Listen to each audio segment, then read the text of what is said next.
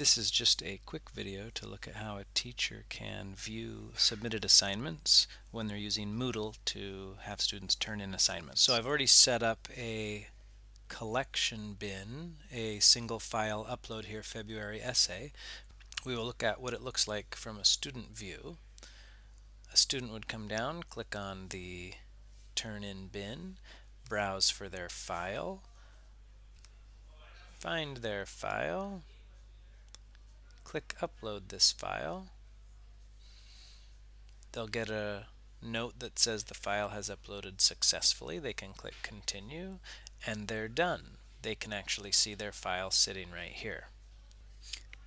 From a teacher perspective, you can go and look at turned in assignments in a couple of ways. One way is to just go to where the assignment turn in bin is. You can click on it and open it up. And then you can come over here where it says view however many submitted assignments, and that will take you right into where you'll have the name of the student and the file that they've turned in. Another way to do that, if I go back here to my class, is just to come over here to assignments. And if you click here, you'll see a list of the different assignments that you've assigned. So here's my February essay. If I click on that, I can go change the parameters.